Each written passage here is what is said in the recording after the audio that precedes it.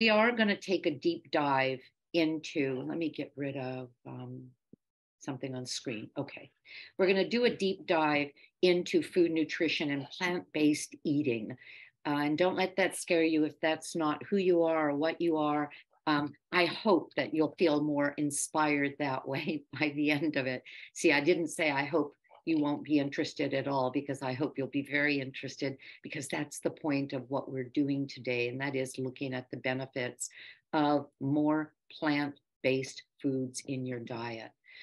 Lifestyle interventions, I just mentioned, I'm part of the College of Lifestyle Medicine, working as a health coach with a lifestyle medical doctor and founder of one of the founders of the College of Lifestyle Medicine and past president, Dr. Wayne Dysinger.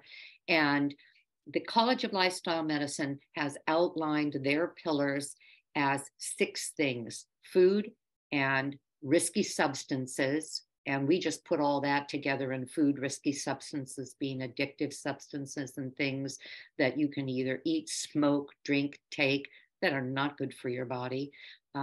Movement, represented by the couple running. Sleep, and that is we'll be talking about that next week. Stress management, and we put stress management and sleep together, and that's why ours is 4 now, because we consolidated risky substances and food, and then sleep and stress management. And then finally, community. Some people would think, oh well, that's something different, something other than what I have to focus on for health. Not at all. And you'll hear more about that next week when we talk about it. Did you notice what I was wearing today? My celebration of this subject is this same outfit, even same jeans. Aging Powerfully was the book I wrote going up to my 70th birthday. Began at 6 months before I turned 70, got it published in time to celebrate it at my 70th birthday. And it's a bit of a memoir. There are things, it's funny because one of my best friends, best friends ever, but I haven't seen her in years because we moved away and our lives changed. But Rika knew me for probably a decade before we moved away and we raised babies together. She didn't know what was written in this book. And that's why I put accept your past, take control of your future, because I was shackled, and it's a good word for what happens when we are in this way, shackled by an eating disorder from the time I was 14 until I was in my 50s. And I had to learn to accept that, because that is in the past and has been now solidly in the past for 5 years. But so there's a bit of memoir there. There's a story there. But the whole point was, and the reason I wrote the book was being in the influence of the College of Lifestyle Medicine, being with a clinic where I saw remarkable recovery when people made lifestyle choices. I knew there had to be something written about that. And I dedicate, even in that book, the rest of my life to passing on that word, and finding vibrant health, balance, and joy is what I promise based on the recommendations I give. In that book, the word powerfully is an acronym: 10 lifestyle modalities that you can adopt to give you, again, more vibrant health, balance, and joy. The sunflower, you'll see in my most things I do, there'll be a sunflower somewhere, because that is my soul flower. It follows the sun. In other words, it finds light anywhere, even in darkness. It's tough as nails. It can grow in the most dire circumstances and still stand strong. And it makes people smile. All right. Hippocrates, about 2,300 years ago, wrote, "Let food be thy medicine and medicine be thy food." This is what we're talking about today. And Aging Powerfully with Nan is how you probably found me to register for this, because that's my Gmail address, agingpowerfullywithnan@gmail.com. And it's also my Facebook and Instagram name. Our bodies are gardens to which our wills are gardeners. Now, I spent 20 years as a landscape designer. And that's my other passion. And that was another skill that I had. But I changed that when I decided to become a health coach, to bringing my design skills from the outside in. Now we're designing gardens and lifestyles. This is Brenda Davis. You're going to hear from her all the way through this slide presentation until we get to the food part, because this was a presentation, Eating for Life, Designing an Optimal Garden by Brenda Davis. And I'm using her slide, her slide deck, not everything, but a lot of what she presented to us. And if you can see me, I'm holding up one of my favorite cookbooks, the Kick Diabetes Cookbook. And I don't have diabetes, but I love the recipes in here. And I can prevent diabetes hands down by understanding precepts in there. She also wrote this book, Becoming Vegan. Vegan is a philosophical decision. It has to do with what we believe. It doesn't guarantee health. You've heard me say this before. Being vegan simply means you don't eat meat. Somebody who is vegan could go to McDonald's and get a Coke, get French fries, get a hamburger where they just toss out the cheese and meat and think they're getting a decent meal. And there's nothing decent about that. So vegan doesn't mean healthy. Whole food plant-based is more specific about what we're talking about when I say either vegan or I say whole food plant-based. Okay, take it away, Brenda. Essential elements of optimal eating the value of optimal eating will maximize your health and well-being, minimize risk of chronic disease, meet the needs of essential nutrients, be satisfying, appealing, and acceptable, and be ecologically sustainable and ethically justifiable. The blue zones, you'll hear us talk about the blue zones. You'll hear international conversation about the blue zones, because Dan Buettner for the National Geographic was hired as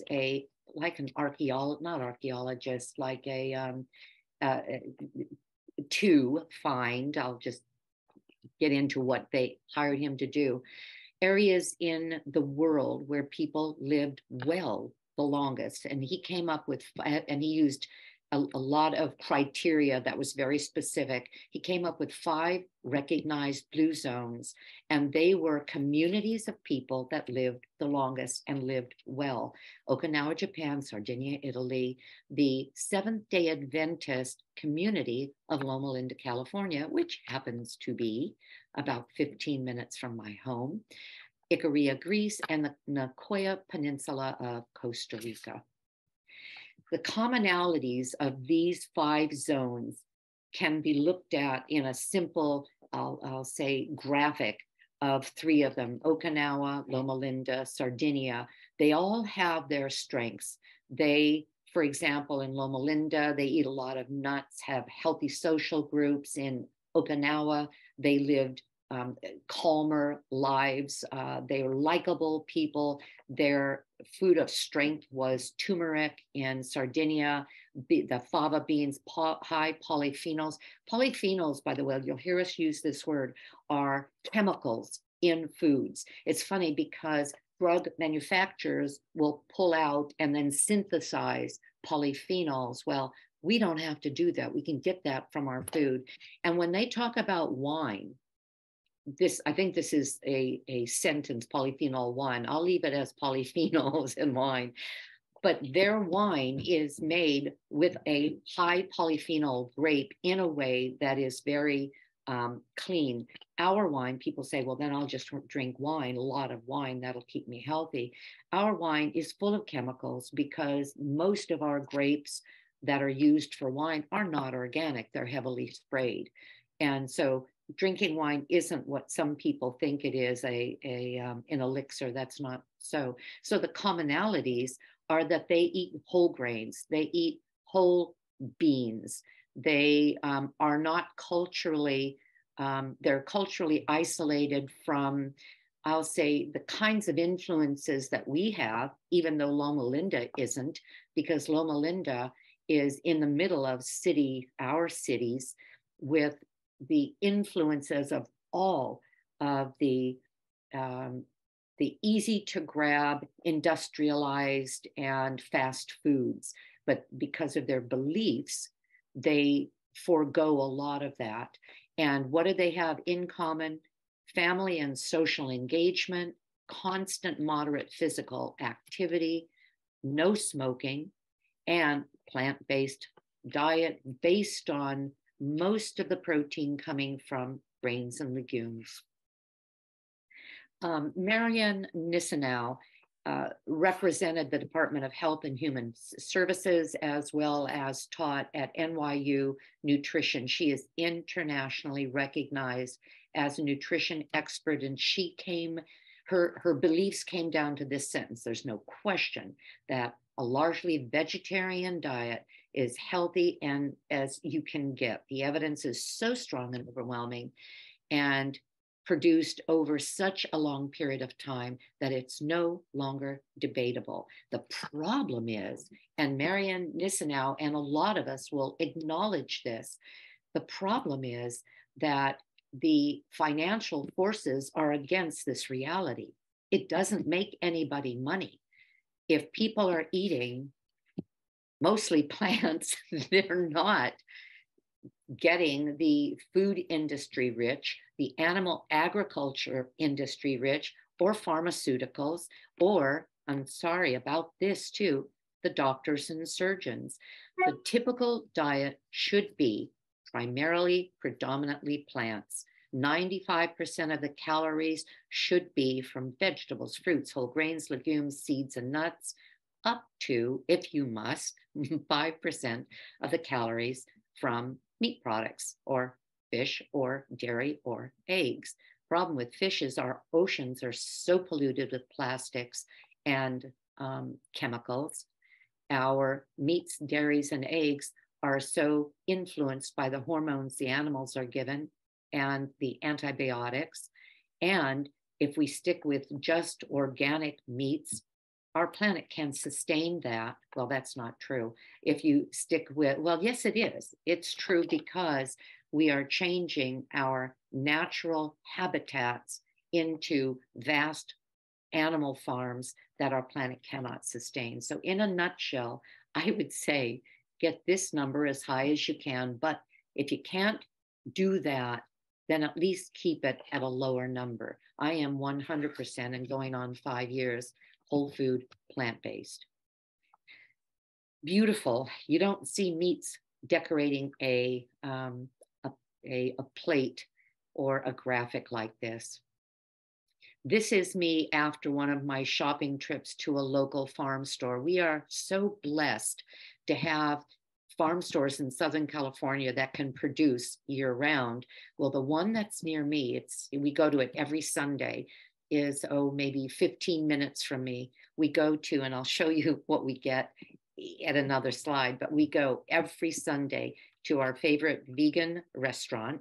We have this wonderful meal, and then we stop at the farm store. And this was one day's load from them. Just yummy. And we will eat that. If I buy it, I never waste food. If I buy it, I must eat it. So all week long, we have reasons to use it. I think it was a windy day when I look at my hair, but I guess if I look at it today, it looks just like that. So never mind. Aim for 10 plus servings of colorful vegetables and fruits each day. If that sounds daunting, think of it this way. You want to get berries in every day, because you get a lot of the anthocyanins, in other words, plant chemicals from the blueberries. You get the fiber from the berries, and berries are shown to be some of the highest nutrient valued fruits. So you want to get in berries. You want to get in at least 1 or 2 other servings of fruits every day. You then want to get in greens. So a couple servings of greens, do it for lunch, do it for dinner. You want to get in some maybe you've got to get in your starch. So you add some potatoes to that, the tubers, and you want to get in a cruciferous vegetable, which is the broccoli, cabbage, cauliflower, um, kale, Brussels sprouts group. So, in other words, when you start thinking of what you want to get in every day, 10 servings, and sometimes a serving can be a quarter of a cup, is not hard to do. If you don't eat fruits and vegetables, don't let it overwhelm you. Just start with something. And if you don't eat fruits and vegetables, I bet you don't like them very much. And the reason I say that is that if you have found yourself, I'm going to use the word addicted, because the manufacturers, food manufacturers, know exactly what they're doing. They hit your sweet spot. They test this on MRIs. I'm not making this up. They find the sweet spot of their manufactured foods as it relates to sugar, oil, and salt, and the fast foods and restaurant foods and packaged foods will grab you in such a way that you feel like you can't stop eating it. They are so easy to like because, again, they ping our dopamine and pleasure spots. They are so easy to like that the more you eat them, the more those intense salt, oil, sugar combination flavors make you dislike real food, because real food is boring. An apple fritter compared to an apple. If you eat a lot of apple fritters, you're not going to touch an apple. It's boring. Okay, enough of that. Use lots of herbs and spices. That matters. Chop up cilantro and throw it on things, unless you hate cilantro. You know, some people are genetically predisposed to dislike cilantro because it tastes terrible to them. But every chance you get to eat any kind of spice or herb, eat them, put them in everything, because they are so flavorful, because their phytonutrients and polyphenols that I spoke of earlier are condensed into these tiny little bits of food that you can use just a tablespoon or more of, or a teaspoon or a half a teaspoon. And they fight inflammation beautifully. Include every day, if you can. Some people are allergic, not allergic, but some people don't tolerate legumes. I'll bet you it's because you don't eat them. Now, that's not always the case. Some people are very sensitive to certain legumes. One of them is Chef AJ. If any of you are familiar with whole food, plant-based eating, vegan diets, you'll know who Chef AJ is. She is now up to 1,400 interviews that she has with people who are of interest to those of us who believe in the value of whole food, plant-based. She began those at the beginning of COVID, March 20th, 2020, and she has interviewed the enormous number of 1,400. She can't have legumes. She eats grains and fruits and vegetables and tubers, and is phenomenally healthy. So, but the easiest way to get the protein foods with masses of fiber is through legumes, and they are highly nourishing, and all of the blue zones rely on legumes. What's the good on grains, or the goods on grains? Grains are great because they're full of fiber, B vitamins, trace minerals. However, look at first vegetables, fruits, legumes, seeds, and nuts, and then fill in the rest with the grains. Seeds and nuts, at least a tablespoon, or 3 tablespoons, I was going to say a handful a day. I do that.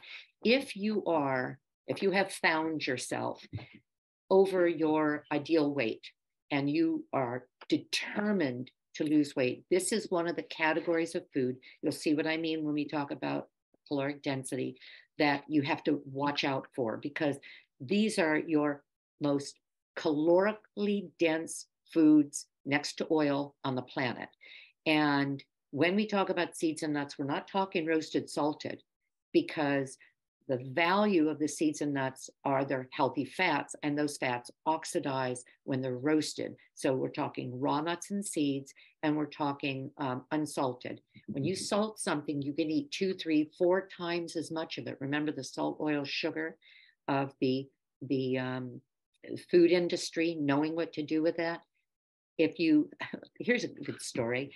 Tim and I always have a little bowl of mixed nuts, the Brazil nuts and cashew, and especially walnuts and almonds and pistachios. If I've gotten from Costco the pistachio nuts that are already shelled, but those are roasted and salted. If we put that in our nut bowl, we can't stop eating them. Our other nuts, we have no problem with keeping it down to a handful. If Tim has lost weight that he doesn't mean to lose, yes, that happens with the whole food plant-based diet. Tim is my husband of 10 years. I was married for 40 years. And that was the husband that my friend that I was speaking of at the beginning knew. That was Bob, and he passed away of esophageal cancer 13 years ago now. I remarried. What a blessing. And I've been married to Tim for 10 years. And he is whole food plant-based right along with me. He has a story about that. I won't take the time unless we have time later. But he is absolutely determined to keep very, very clean and away from animal products because of what he knows they do in terms of tumor growth. And sometimes he'll lose more than he means to. And he'll throw in more nuts. That's what we do. And if I gain a pound or two, and I know a pound or two can lead to 3 or 4 or 4 or 5, I cut back on the seeds and nuts, and I cut back on the avocado, whereas Tim has a giant avocado every day for lunch. Okay, nutrient-dense foods. If you're going to eat it, get the most out of every calorie you eat because your body deserves it. And you're going to see some information later that might make it easier for you to make these decisions because you'll think about that information, but we'll go to that later. Select foods that contribute to your health rather than undermine it. If you're going to put it in your mouth, think to yourself very clearly, is this going to serve my body or is this going to hurt my body? In other words, it's like looking at a fire in your house, a little teeny fire you could put out, and thinking, do I throw on water or should I put some kerosene on it? Same analogy. What are phytonutrients, antioxidants, polyphenols, phytochemicals? It's what plants have in them, either as an element, a natural element, and quite often the polyphenols are the things that the plant has developed to protect itself. But what it does, what it protects itself from, let's say bugs or any other adverse situation, is actually what our body loves because it builds our strength from learning to deal with those. And when we talk to you about eating plant-based, we talk to you about the colors of the rainbow. There was a 10-year study called the American Gut Project. We'll talk about the microbiome later. That has everything to do with it. But one of their end declarations is we can't stress strongly enough variety and that you want to eat the colors of the rainbow. I have a better chart than this, but it's not as easy to read or understand, so I'm not going to put it out. But the reason I say it's better is that this other chart, when it gets to the value of what it is you get from those foods of any given color, it has a longer list, much longer list of the benefits from that food. For example, red, where do you find it? For example, tomatoes, watermelon, and some other red products like red bell peppers. What do you get out of that? Lycopene. Well, there's 5, 6, 8, 10 other things you get out of it. What does that lycopene do? Antioxidant, cuts prostate cancer, prostate, just as an example. What about the orange? Orange color, carrots and yams and sweet potatoes and mango and pumpkin. Beta carotenes, what do they do? Antioxidant. What about yellow and orange color? citrus fruits and grapefruit and papaya and peaches. What do? Vitamin C, flavonoids. What does that do? Great for cell growth and helps detox harmful substances. Green, spinach, kale, collard, all greens. We get folate. You're going to hear folate later in this. We want folate in our bodies. Well, there's, again, untold numbers of other things that are found in the greens. The green whites, like broccoli, Brussels sprouts, cabbage, cauliflower, the things we think there's no color, they have no value. Not true. Indolins, lutein helps eliminate excess estrogen and carcinogens.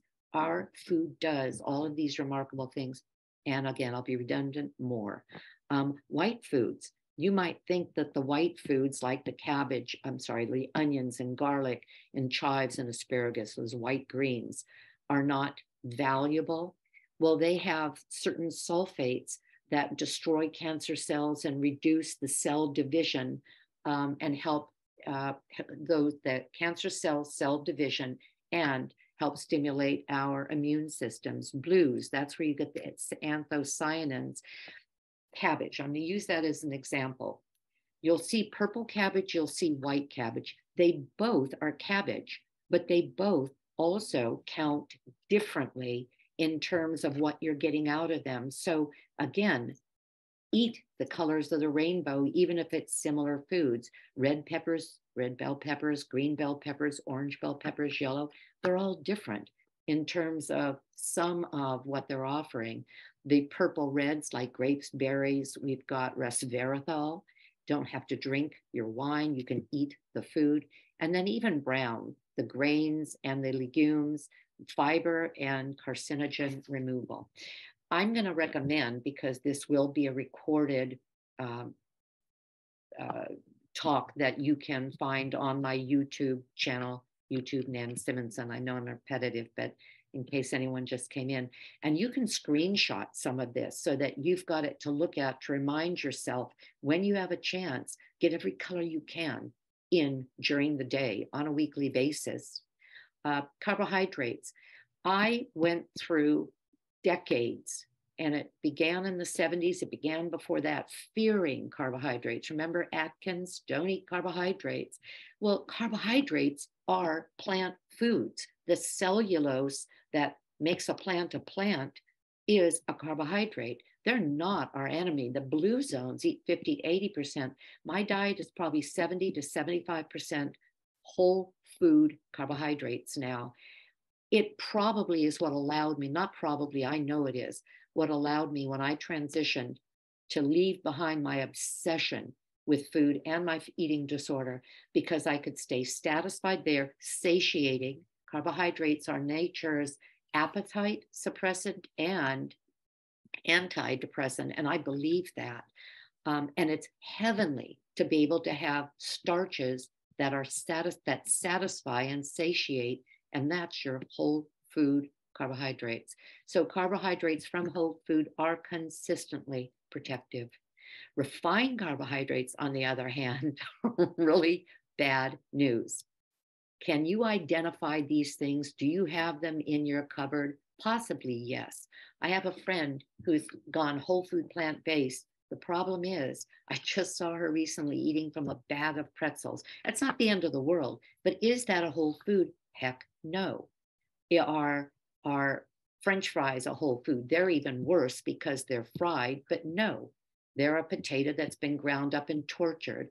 What about crackers? Most noodle products like Top Ramen. My grandson goes to the ball games and they give him these ramen cups, and I just want to, I want to rip it out of his hand and hand him an apple, but it won't work. They already think I'm a little bit obsessed, and I am. Pasta. Now, is pasta terrible? Well, a lot of pastas are. They're ground up grains, all the good stuff thrown away so it can last on a shelf forever. And then you boil them in water. Instead, if you get whole grain pastas, that makes the difference. And that leads me to what I want to say about all of anything that is refined. There's processed and ultra processed. Now, processed can still leave you with an idea of what it is you're eating. Like maybe a potato chip is the ingredients are oil and a potato. You kind of know what you're eating, but there are a lot of, but it's still highly processed because of the fat, sugar. Yes, they add sugar to potato chips. They add it to everything, and the salt, which again makes it so palatable you don't want to stop. But I want to recommend you look at your boxes. Take some time, go to your cupboards. I have so many people in my life that buy what they think are very healthy things for themselves and their children. It's natural. It's vegetable based, like vegetable based chips. And if you look at them, if you look at the ingredients, the first line will be either oil, or there will be a lot of salt, or there'll be a lot of sugar. You want to get something that starts with whole and then the word. For example, your pasta, whole grain wheat. I can't have wheat because of the gluten, but there's nothing wrong with wheat. Whole grain rice, lentils, and a little bit of salt. That's an okay pasta, because when you cook it, you're really getting just dehydrated and then rehydrated lentils, and the value of those foods. I'll leave that alone. But if we become label readers, we will become a lot more discerning, because one of the most frightening places to me as it relates to all of this is Costco. I see carts loaded with processed foods that looked like they were something people should be eating. But if people looked at labels, they would put them right back on the shelves, as I do almost everything that's packaged, because they're way too high in fat, or they have any fat, or oils, and I'll show you why that's problematic later. Okay. Diets rich in refined carbohydrates promote overeating. If you eat some, there's a book called The Pleasure Trap by Doug Lisle and Alan Goldhammer, both doctors, and it defines what happens when the food manufacturers put together these highly palatable foods, and why it's very hard to stop. It's because we truly do become addicted to them. We get our dopamine and neurotransmitters get pinged. They want that feeling again. And we quite often find it very difficult to stop. If we don't simply crowd those out with foods that we can neuroadapt to fall in love with, it's very hard not to every year find yourself heavier and heavier every year. Adversely, it affects blood lipids, meaning your cholesterol and therefore your cardiovascular system, your insulin and therefore your predisposition to diabetes, the risk of GI diseases, including cancers, the increase of fat in your liver, the non-alcohol fatty liver, increases inflammation, and almost all chronic disease is inflammation based, almost every one. If we cut inflammation, we can cut out a lot of our disease, but these are highly inflammatory foods and they impair immunity. This is a snapshot of the way Americans and westernized cultures live. 63% of our calories come from processed foods. Based on everything I've just told you, is it surprising that when you look around you, we are getting sicker as a nation? We are getting heavier, we're getting more chronic diseases, and more people are getting sicker earlier and taking more pills longer. Plant foods at 12%, that's not even a true measure, because a lot of that, at least half of that 12% of a diet being from the plant foods that I'm going on and on about, and I'm not nearly done yet, are processed. For example, the asparagus and cream of asparagus soup, you might as well not eat it. The, again, potatoes in French fries, the tomatoes in ketchup, which are loaded with high fructose corn syrup, which totally destroys our ability to deal with insulin regulation.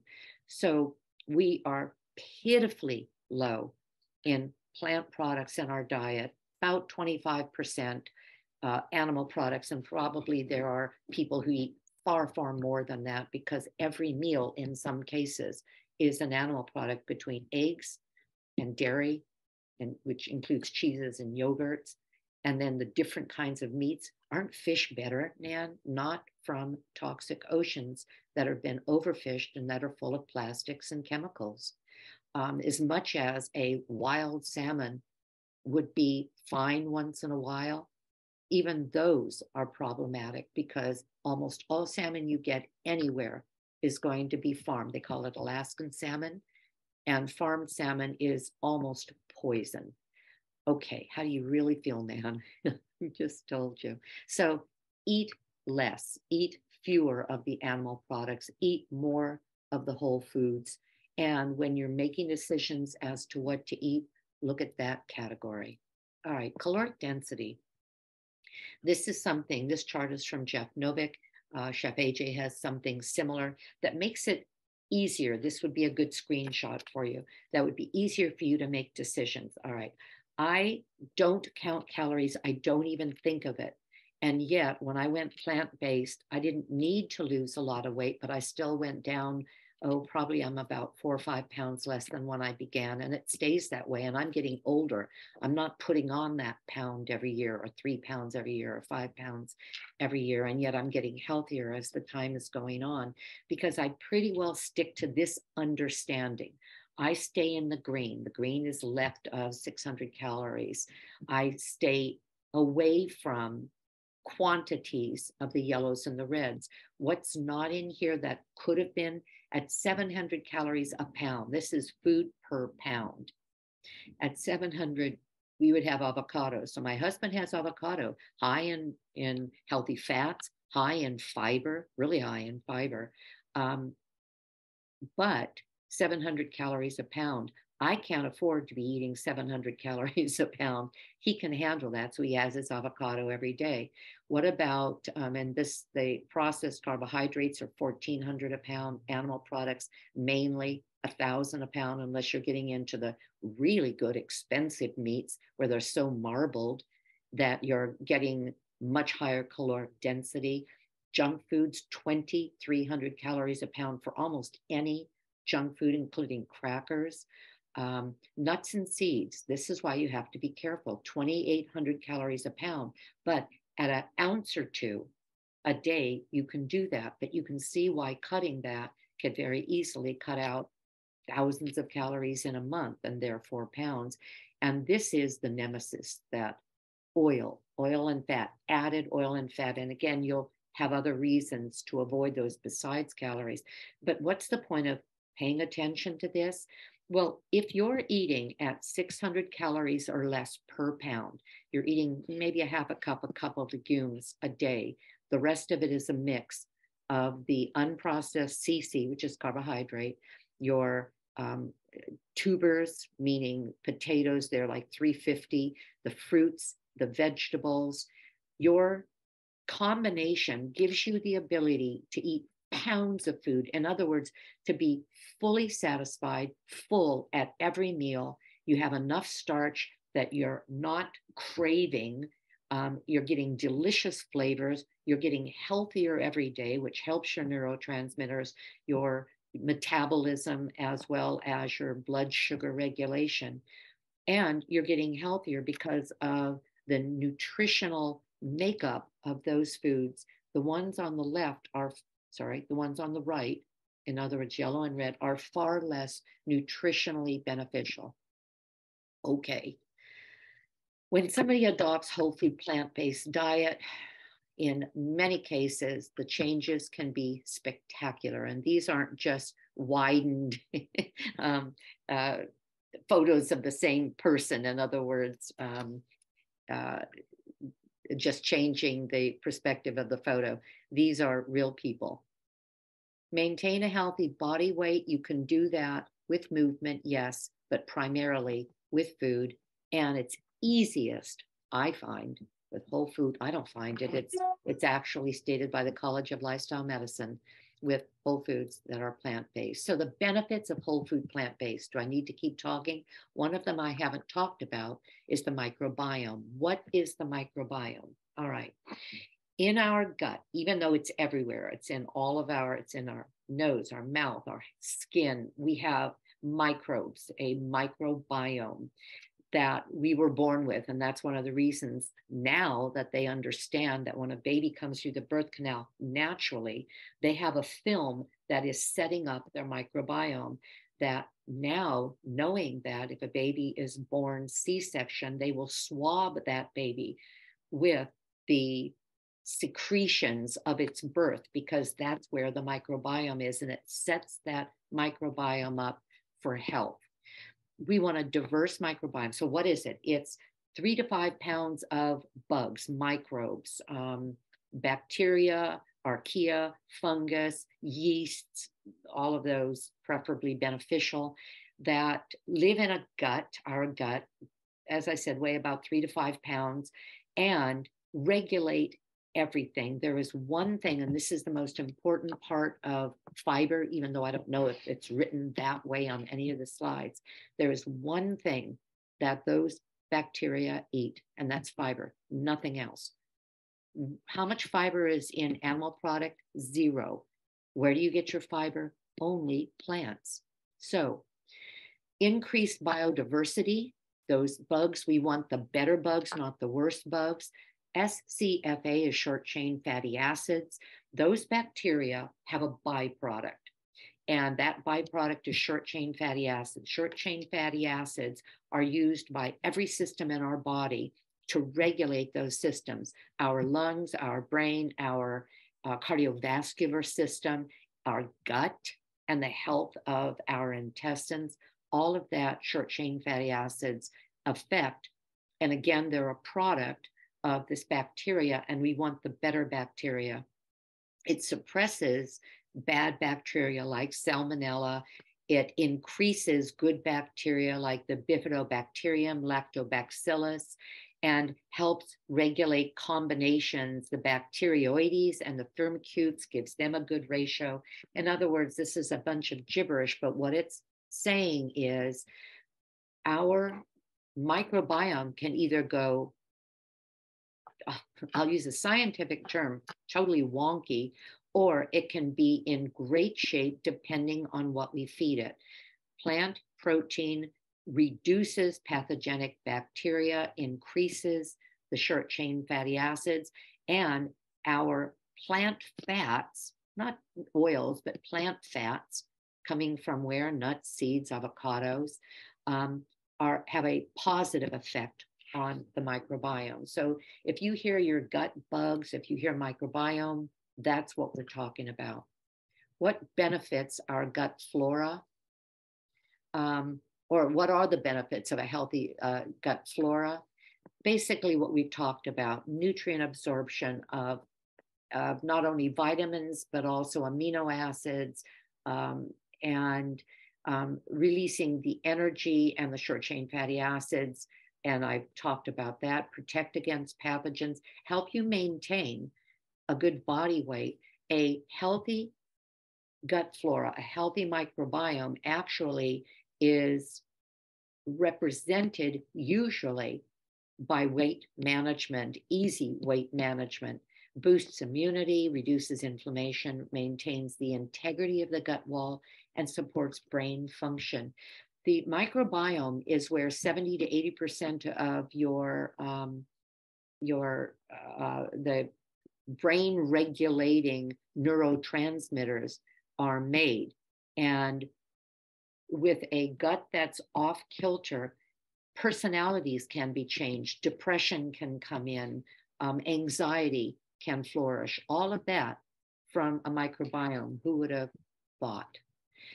Improving gut flora with dietary strategies. I'll just sum this up by eating plant foods and include in them fermented foods. They have found fermented foods like sauerkraut, tempeh, miso, even some pickles. If you get pickles that are not in a jar on a shelf, but you get them, for example, Trader Joe's. I'm just minutes from a Trader Joe's, so I shop there a lot, and I like their prices, and I like the fact that they really have a lot of organic foods. Well, they have pickles in the refrigerator section that actually have live culture in them. What a great way to get a fermented food. Have a slice of pickle.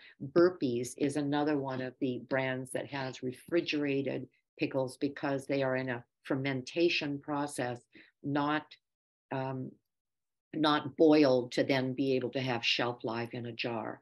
Minimize the intake of the bad bacteria from processed fried foods, refined carbohydrates, and meats. Again, another reason to cut those back or eliminate.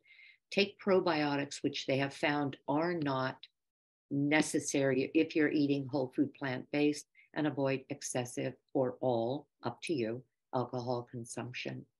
The benefits of fiber promotes regularity, and most people think of fiber as that, the orange stuff grandma used to take to stay regular.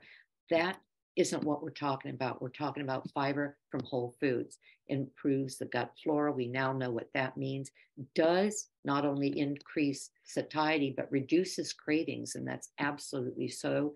Reduces cholesterol levels, slows digestion, stabilizes blood sugar, and keeps you feeling full. Some people cannot go from meal to meal without having snacks.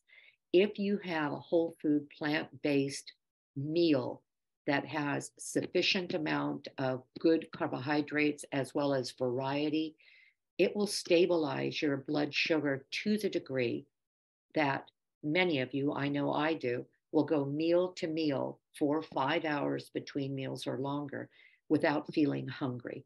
And that's wonderful, as opposed to what I used to feel through most of my life, which were surges in energy and then deep troughs of I'll say low blood sugar, shakiness, gutty, and then it would fly up again because the food choices just made that happen. And it's overeating in a bottle, basically, because you just feel so starved. Reduces risk of colorectal cancer, reduces risk of GI disorders, immune function is enhanced, and hormone balances are lessened. Do you know that the fiber in your colon helps push out the excess estrogens and the toxins? We want that movement, and we want it daily or several times a day because it's not meant to sit in our colons. All right. Protein. What is the story? Or, I'm sorry, fiber. What is the story there? Most of us get, no, most non-plant-based people get less than 15 grams a day minimum. We should be getting 25 as women, 38 as men, but ideally at least 35 to 50. Our paleo ancestors got 70 to 150. And when people say, well, I'm eating a paleo diet, and they're avoiding grains and legumes and tubers, there was no way they really are eating what the Paleolithic people ate, because they were primarily whole food plant-based and survived colds and winters, and I mean cold weather in the winter, and starvation, with the addition of the highly calorically dense meats that they would get, or insects any way they could. All right, so aim for at least 10 to 15 grams of fiber per meal. You can make a game of this and just go to Google and print up lists of high fiber plant foods and look at the fibers in different fruits. Legumes, you'll get the highest. Grains, you'll get a lot. Tubers, you'll get some. Actually, fruits and vegetables, everything you eat that's a plant food has fiber. It just depends on what it is to get the most, and you'll find that the legumes have the most. Get picky about protein. Yes, meats and fish and all of that have a high quality protein, but they're not the only sources, and they are not the preferred source by our body. Animal protein versus plant protein, boy, don't get me started. Just look at the arrows. Pro-inflammatory plant proteins, higher cholesterol, no antioxidants, no phytonutrients, no fiber, leading to dysbiosis, which means an unhappy gut, endotoxins. They have hydrocarbon amines, this TMAO, IGF-1, neuro5-GC. All of those are bad guys for our body. Intermyocellular lipids, that's what has been pinpointed as the leader in diabetes, not carbohydrates, not sugars. It's the fats that get into our muscle. Intermyocellular lipid is a fat. They clog up the cells in our muscles and don't let the insulin allow the glucose to get in. That is, in other words, pre-diabetic tendencies, insulin resistance, and that leads to that. Advanced glycotic end products, AGEs, are what happen when you cook meats at high temperatures. Those are carcinogenic. And they have pesticides, herbicides, dioxins, heavy metals, antibiotics, hormones, and are acidic to our body. In other words, they increase disease, they don't prevent it. Just the opposite, and I'll just leave it at that, with plant proteins. They are anti-inflammatory. They have the opposite effect of animal proteins, and they alkaline our body. And in a nutshell, they prevent, treat, and reverse disease. Again, if you do a screenshot of this, this is something that you could have up that will remind you of why your choices in terms of plant foods make so much more sense than animal foods. This little guy's asking this big old gorilla, where do you get your protein? Are you getting enough protein? Well, heck yes. This is Nimai Delgado.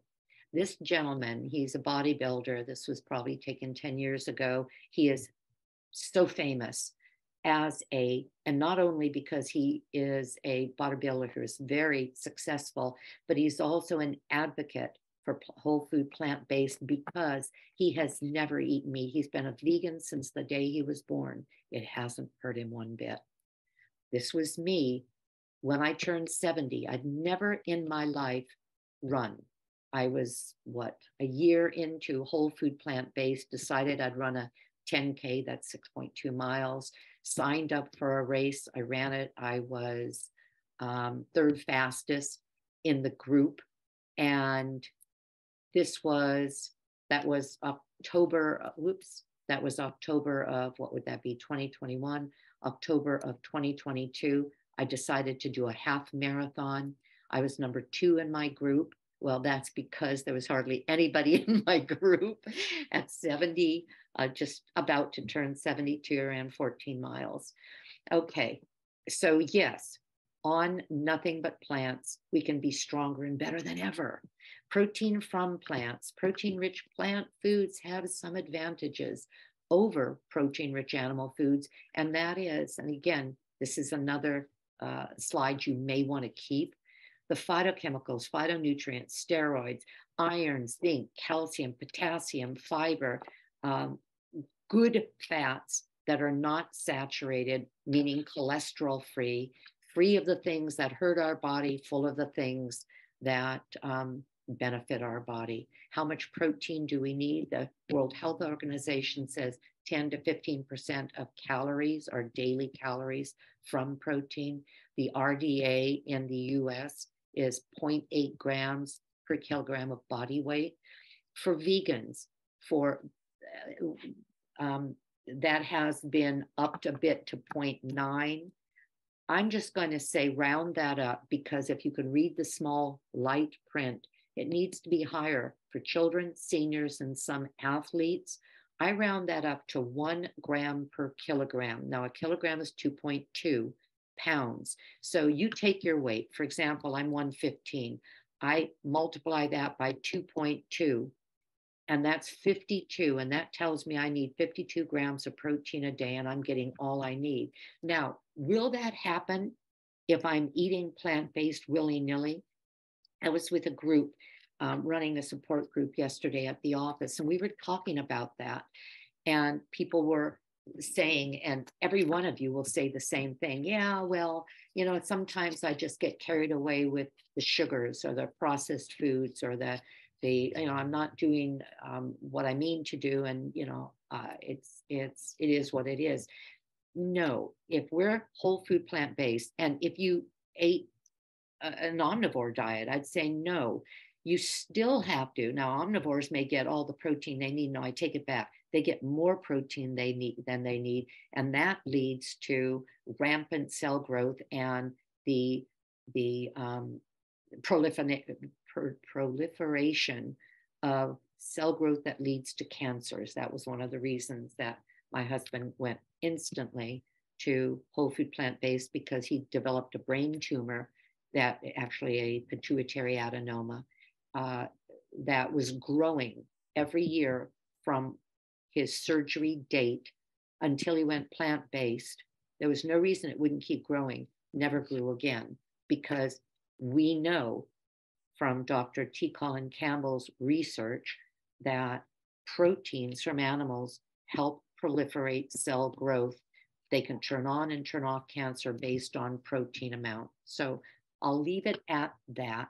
And that is an easy way to figure that, is just bring that up to 1 gram per kilogram, divide your weight by 2.2, and whatever that number is your recommended protein for the day.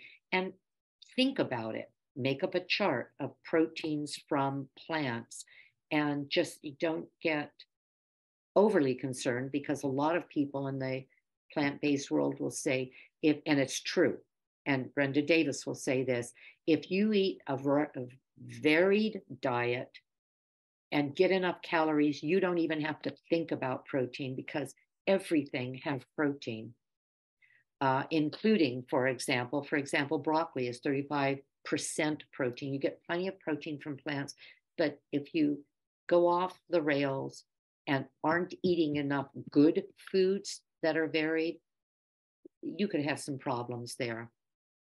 Is plant protein inferior? No, it has all of the 9 essential amino acids that will build our body. And they come, well, let me go to this next slide. They come in foods that may not be, have all 9 essential amino acids, and some do. For example, soy is a complete protein, quinoa is a complete protein, but you don't have to eat like that. You don't have to have rice and beans to make it a complete protein. If you eat it, your body is going to put together those elements, because it breaks them apart when you eat them in the first place, and then reconstitutes the essential amino acids. Okay, protein foods in general. The percentage of protein in these foods, veggie meats are high, but you don't want to get it that way. That's processed, and they are isolates. They'll take soil, they'll throw everything away other than the protein, put it in the meat and say, see, we've got a lot of protein for you. You'd be better off eating your soybeans or your tempeh or your tofu. Non-starchy vegetables, 20 to 40%. And if you look down at meats, most meats, or the eggs and the milk, are even less than that. Actual meats are higher than that, but we don't need that much protein.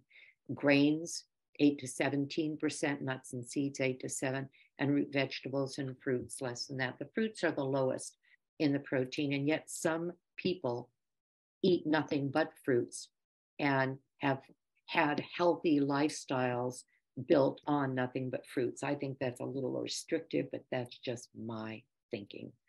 Okay. Fats. What about fats? High fat whole plant foods like nuts and seeds, avocados, even coconut has a place in our diet, even though coconut oil is, and coconuts are a saturated fat. They're less damaging than the saturated fat from animal products.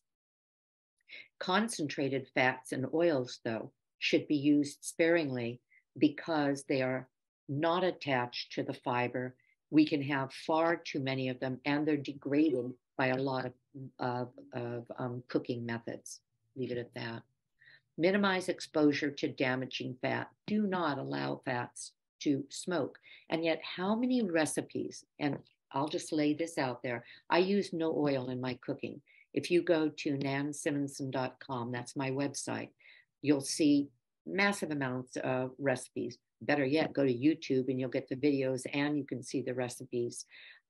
You will see how I saute, I'm putting up air quotes, all of my, we'll call it mirepoix. If you cook, you know that you saute onions and garlic and maybe celery and carrots. And almost every recipe will say put a tablespoon, 2 tablespoons, a quarter of a cup of oil in the pan and heat it up and then saute.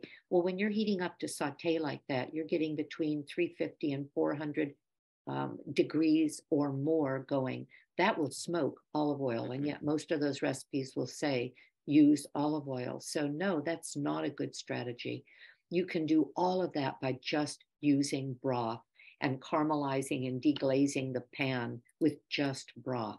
Never cook with the omega-3 rich oils like flax and hemp.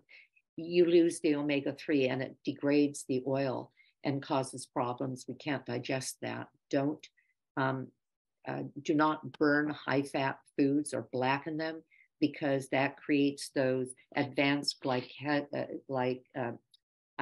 advanced glycolic end products, which again are carcinogenic. Minimize processed foods. Store all high-fat foods like your nuts and your seeds in the refrigerator or freezer. What I do is I buy, because you can't eat a flax seed and expect it to give you its omega-3 fatty acids. So you buy your flax seeds. I grind enough to keep in a jar in the refrigerator. I mix it with chia seeds, but I grind even more than that, but keep that in the freezer. So I've got easy access to the ground part, but that's only for a month or two storage. I hope I'm not confusing you, but I thought I'd throw that in while I was thinking about it. And avoid fried foods. Fried foods not only use oils that are cheaper oils loaded with omega-6s, and you'll hear about that, but they are also degraded because they're used again and again at very high temperatures. Fried foods are hideous for our body, and yet so hard to not eat because they are, after all, very good, and we can get addicted to them. ALA, that's alpha linoleic acid. That's how we get our omega-3s. We bring them in and our body converts them to DHA and EPA, not perfectly, but somewhat and good enough. Chia seeds, hemp seeds, flax seeds. The recommendation is to eat walnuts, hemp, chia, and flax. Flax is highest, chia is next, walnuts is the highest of the nuts. I think hemp seeds have too much 6, but I'll leave that alone.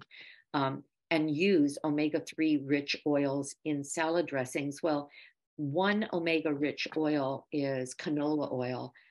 I suggest just not even using any oil at all. Remember, 4,000 calories a pound, and absolutely not necessary. And it degrades with heat. So better yet, just get it from the food. If you don't, or wonder if you're not getting enough omega-3s, because they are good for brain health, there are algae-based omega-3, microalgae-based omega-3 products available. I even take one as a backup. Okay, what's the story with omega-3? Okay, essential fatty acids are omega-3, omega-6, and 9. We get 9 in everything, but we don't get 3s in very many things. I just looked at the sources. That's chia, flax, and some from hemp and from walnuts. But we get omega-6s from everything, all of the oils, most plants, and the processed foods are loaded with omega-6s. Well, they will dominate in terms of the enzyme that breaks them down, the 3s. So if you have a ratio, it should be a ratio of 1 to 1, omega-3 and omega-6. maybe at the most 1 to 3, omega 3 to omega 6. Well, most Americans, most Westerners have a ratio of 1 to 20, 1 to 30, way out of balance. That's highly, I'll call it toxic. In other words, it's inflammatory to our body. So that's the big deal with omega 3s. That's the big deal in my mind with these oils. All of those oils are helping put you out of balance for your omega 3 fatty acids, which are great for your brain. Okay, how do we fight inflammation? Been talking about it the entire time. Pro-inflammatory offenders are excess weight, especially abdominal fat, an unhealthy diet, allergens, alcohol, high sugar, extreme exercise breaks us down and is inflammatory, lack of sleep, smoking, pollution, and stress. A lot of what we talk about in lifestyle is medicine in one way or another. The most inflammatory foods, we've looked at that. Fast foods, processed, fried, refined carbohydrates, the high fat meats and dairies, trans fats, gluten if you're sensitive, pro-oxidants, and alcohol. The World Health Organization has now declared there is no safe level of alcohol as it relates to, for example, breast cancer. A lot of people still want their glass of wine at night. The lower the level, the lower the amount, the better we are. Maximize phytochemicals and antioxidants.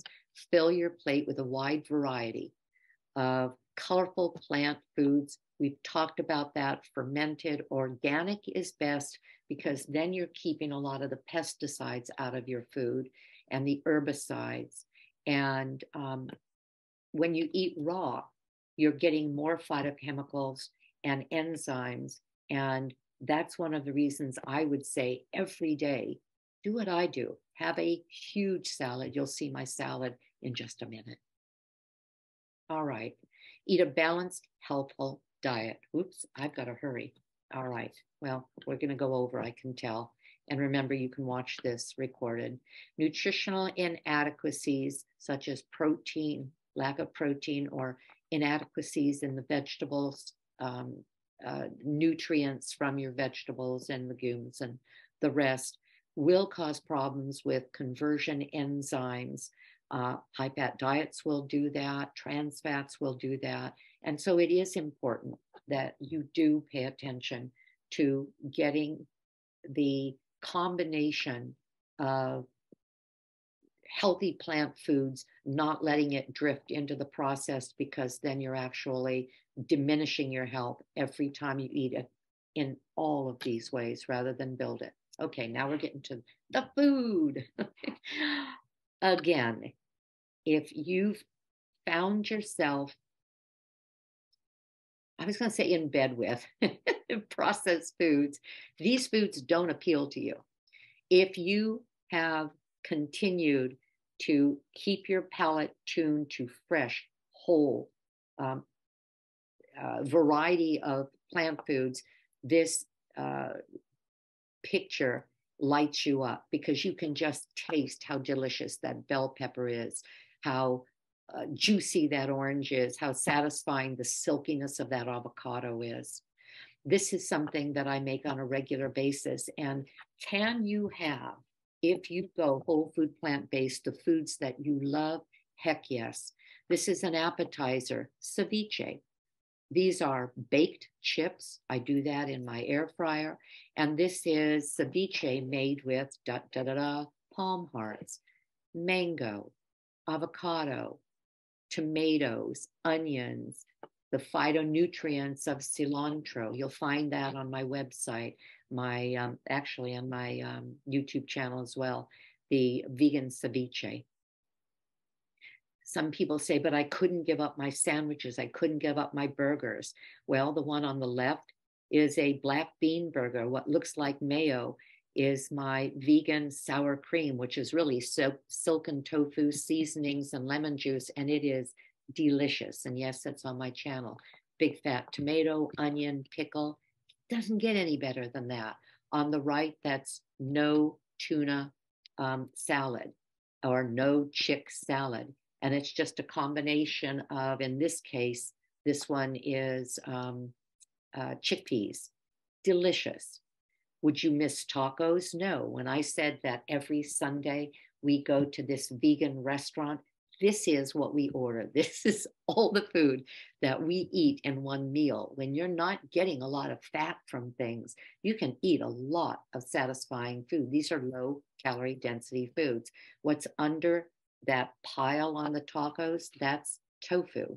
And it's not fried tofu. So it's just grilled tofu, a citrus slaw over that, a aioli, turmeric aioli over that, which is mainly soy. Up above it is roasted vegetables. Down below, those blackened things are grilled mushrooms, and then grilled potatoes. Fabulous meal, loaded with plant servings that'll get us easily up to the numbers that we aim for every day in terms of variety and plant foods. This is a pot roast. No, you don't have to miss pot roasts. We had this for Valentine's Day. That's a portobello pot roast. Absolutely delicious. What about meatloaf? This is a lentil meatloaf. These are on my YouTube and my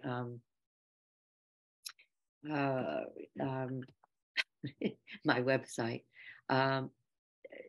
What about sauteed mushrooms? Well, I don't use oil. These are sauteed and dry. They're dry sauteed. All of this is on my website and my YouTube. These are mashed potatoes that are not quite half, but almost half cauliflower, mashed potato, and then creamed up with cashews. Absolutely delicious. I serve them to everyone when they come over, and lots of garlic, and they don't know the difference. You love a stew? This is a beautiful stew, loaded with protein because it has beans and delicious broth. Pastas, you won't miss pastas. Tomatoey sauce with beans and parsley. This is a paella. I spent time in Spain, and paella you can buy from street corners. Well, I make my own paella, and I have artichoke heart in it. This is a bowl, and these bowls can be a combination of any food you like, cooked or whole. This is quinoa and chickpeas. The other one was raw, and butternut squash and kale. What it comes down to is the sauce, and we'll talk about sauce a little bit later. It's on my website. This is a spicy Thai curry stir fry with tofu cubes, and I'll show you how I do those without any oil. Just delicious. This is a black bean, a fermented black bean, green bean. So it's a black bean, green bean. I can't remember what I call it, but it's a stir fry with shiitake mushrooms. We'll do 1.5 pounds of these, and my husband and I will share them. And then peanuts on top. Taquitos, you don't want to miss the crunch. Well, this is my lentil taco filling with the steamed, I just heat them up in the microwave, tortillas. I get organic, gluten-free tortillas, wrap it around it, put it in an air fryer. They're crunchy and absolutely delicious. Dip them in a salsa, and you have a great appetizer or meal. French fries, just air fry them. Get an air fryer or use your toaster oven or your regular oven. These potatoes are all batch cooked. There's not a lot of cooking in what you see last minute. There was in a number of those recipes, but I batch cook. You'll see this in a minute. Potatoes every week, and then squish them down, put them in an air fryer, and they're crispy. This is ketchup without sugar, or we prefer actually hummus that I make on a weekly basis. These are cheeses. Why am I showing you cheeses? Because I've become a cheese maker. I make blue cheese and cheddar cheese and ricotta cheese. Actually, on my website, I have a new cheese, or this one up here, the upper right-hand corner, that is a ricotta, savory ricotta. And to make it into a heart for Valentine's Day, I just put a beet in it before I whirled it in the blender and turned it pink. But that's what it looks like if you don't make it pink. We have a couple of loaves of this savory light cheddar.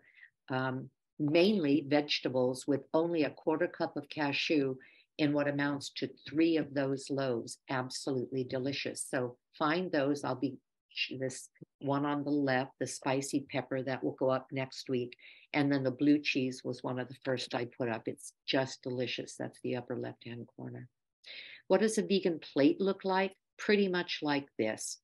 Half fruits and vegetables, about a quarter grains, and then about a quarter of your legumes and your seeds and nuts for your healthy fats. What do you eat in a day? Well, I eat a whole grain, like I use oat groats. You could use rolled oats.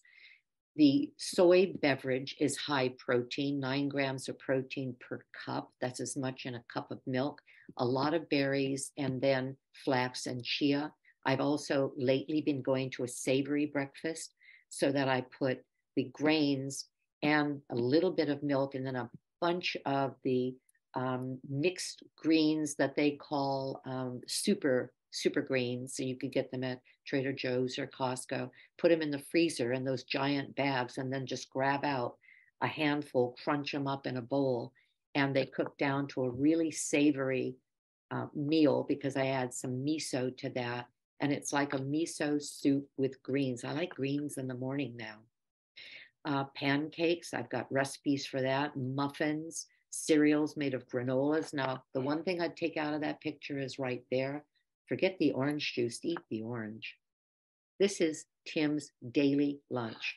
There's his potato. There's part of my chopped salad down below that. 2 open-faced slices of avocado toast, the whole avocado, slice of red onion, tomato, sprouts, and then lettuce, crudités, and apple. He eats all of that. And this is my chopped salad with a bunch of things on top of it, like the sweet potatoes, the purple sweet potatoes. I think that the orange was peaches and carrot and tiny bell peppers, just on and on of color over a base of chopped greens. We do this for lunch or for dinner off and on, where we'll just have a bowl that's carrot salad, jicama, a black bean and corn salad. Those are red bell peppers, green sugar snap peas, and roasted sweet potatoes. This will be our meal. Lots of food, lots of color, lots of flavor. We make them best and more palatable for everyone with sauces. Sauces like this is my ranch, my creamy ranch dressing that uses a potato as the base of it. This is my, it's AJ's house dressing, or my house dressing. You can find that under dressings on the website. And then this is the tofu. If you've got dressings to put on things or extra flavor like vegan Parmesan, I believe I have that recipe up, and you could find that anywhere online. Some of them use nuts. They'll use the nutritional yeast and nuts ground up together. Some, like Chef AJ, only uses nutritional yeast, a seasoning, and oats. This is the hummus that I make from Angela, or from Angela Davis's or Brenda Davis's cookbook. Batch cooking. I batch cook every week. I do a sweet potato, a white one called a Hannah yam, and a purple one. Tim's potatoes are batch cooked every week. All of that for the week, and then I just pull them out and smash them. Above that is oat groats. This is oat groats and quinoa, the mixed quinoa. I even make big pots of chickpeas and freeze them. I'll freeze them loose, kind of loosen them up, and then put them in 1-quart bags. How do I make my broths? Well, they're organic because my vegetables are, and I keep putting vegetable scraps in this bag in the freezer. When it's full, just did this yesterday, throw it into a pot, boil it. That 1 quart will make me about, or that 1 bag will make me about 4 to 5 quarts of broth. And then from that broth, making soups, using it to make, for example, this is the lentil taco mixture that's on my site. And this is the tofu that I so easily brown in a non-stick pot, throw over sesame seeds and then a little bit of either tamari or coconut aminos. Brown it up and keep that in the refrigerator or use it for any given meal. Roasting vegetables adds a lot of flavor. These are portobello mushrooms. Once they're roasted, they can be eaten on the spot with mashed potatoes and vegetables like steamed broccoli, or put into a sandwich. You can make your own flatbreads. I have recipes for that as well. Your own whole grain muffins without animal product or oil or sugar. None of my recipes have sugar because they use, usually, if I'm going to sweeten it, date paste, like this one. Applesauce, bananas, and oats all are what went into this. And even this is just bananas and cherries for what we call ice or nice cream. Looks like a pumpkin pie. It's not. It's a sweet potato pie. Absolutely delicious. So you don't have to miss anything. Even when you go out, there's Tim with his glass of wine. He still likes a glass of wine from time to time with a meal. We were out to dinner in England and we found exactly what we wanted, a delicious whole food plant-based meal. People are fed by the food industry that pays no attention to health and are treated by the health industry, which pays no attention to food. Ask your doctor. When I started before my plant-based journey, which I started because my health was going badly, high cholesterol, saw a cardiologist. He says it has nothing more than 20% to do with food, if even that. High blood sugar, endocrinologist said food's not going to change it. Insane. This is T. Colin Campbell. Never before has whole food plant-based diet been so easy to implement. Never before has it been so tasty, convenient, cheap, and fulfilling. And these are some of the references I want to give you. Books to read, people to follow. You can go back and look at this, take screenshot. These are some of the documentaries. Start with Forks Over Knives, The Game Changers. Have your spouse, if you've got people digging in their heels, because that shows that he-men can eat just plants. Some of these get really gnarly if you get into earthlings and cowspiracy, but maybe that's not a bad thing. If we understand what this industry is like, it's a little easier to say, I'm not going to be part of it. If you want to start simply, this is Dr. Neil Barnard's The Vegan Starter Kit. You can get this on Amazon. And then a reminder, or maybe a notice to you, that I have on my YouTube channel back from July of last year, a challenge that I gave. I'm not giving that same challenge, but I have short videos on each of these subjects. Love more is community, sleep well, keep moving, stay calm. That is stress management, be present. That's partially purpose, eat more plants. And then you'll get on my website a 6 pillars of health challenge that's written up with notes for each of these. So you can find these resources. I'll end by saying we have options. We can live on the left of this page and get the right of this page. If we live with foods that our body loves, if we love the food that loves us back, we can go into old age and know our grandkids, into our 80s, 90s, and beyond. We can run through a cemetery rather than live in one. If we eat the foods that don't like us, that poison us, that cause the antioxidants, that diminish us, we're looking at disease, we're looking at procedures and pills, and we're looking at an early grave. It's up to you. It used to be the norm that people smoked. Now it's forbidden in most places. It used to be the norm that people ate like this, we can make a decision that this is the way people eat and live. I want to say goodbye, but I'll go to, we'll take off mute. But I want to recommend that we look at our lives and say, I'm going to age powerfully. I want vibrant health. I want balance. I want joy.